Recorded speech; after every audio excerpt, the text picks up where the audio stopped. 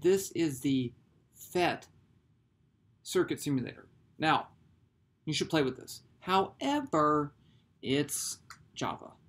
So it's not always easy to do. Okay, but I want to set up an RC circuit. So here I have a capacitor. It's 1.1 farads. I'm going to get a battery. This is what's so great. They have a circuit simulator like this that's HTML5 but doesn't have capacitors in there. I'm going to hook up a switch. I'm going to hook up a resistor. And I'm going to connect everything together. I'm going to make it look nice.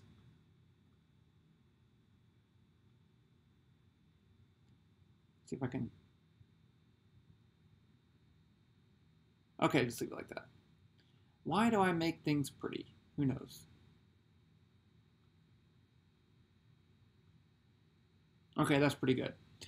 So let's just look and see what happens as I close this switch. So these dots represent electrons. So as I close that switch and I play it, actually let me open the switch. Let's click play and close the switch. So you'll see here that the electrons start flowing. They start moving. They go through the resistor. These electrons then build up on this parallel plate capacitor. So you get a negative charge on the capacitor. That pushes electrons off of the other side plate, and so you get a current flowing still. Until you have this builds up an electric field going this way.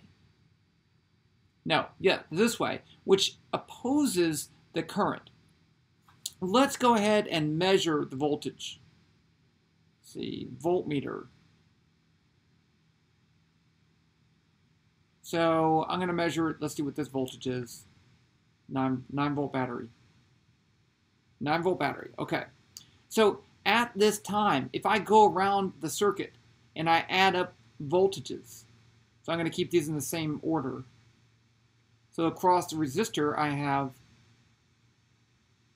0 volts. Across the capacitor, I have negative 9 volts. So if I add up the voltages across this whole circuit, I get 0, which is true. It should always be true. So I get plus 9, minus 9 is 0. So the voltage across this capacitor is the opposite of the battery, and so you have no current flow. Okay. Now let's put this right here, and then discharge the capacitor. Let's see if I just open the switch. Oops.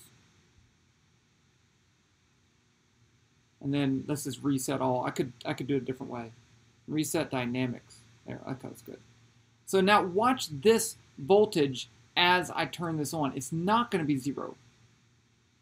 You see that?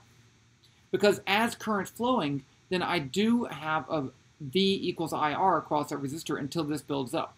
So what we have here is a situation where the voltage on this depends on the amount of charge on that, but the rate that the charge is entering depends on the current.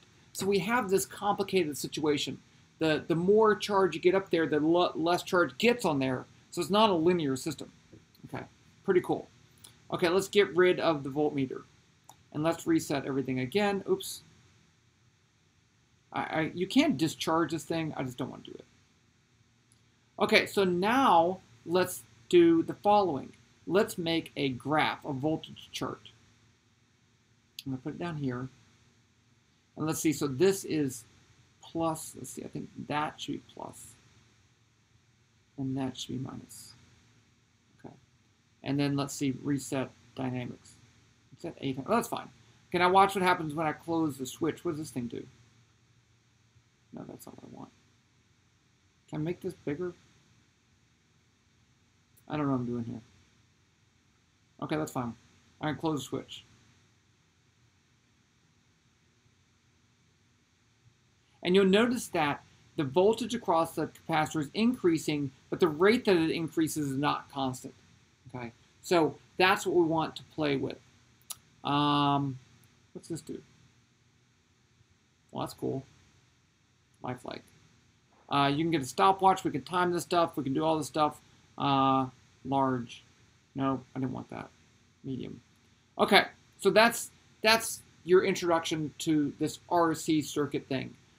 We could also discharge the capacitor, and I will do that in the video, but I wanted to show you this so that you can play with it. In case you can't play with this simulator, I wanted to show you what it looks like. If you can get Java to work, I highly recommend that you play with it. It's really awesome, and it's got a great stuff you can play around with. Okay, I'll see you guys later.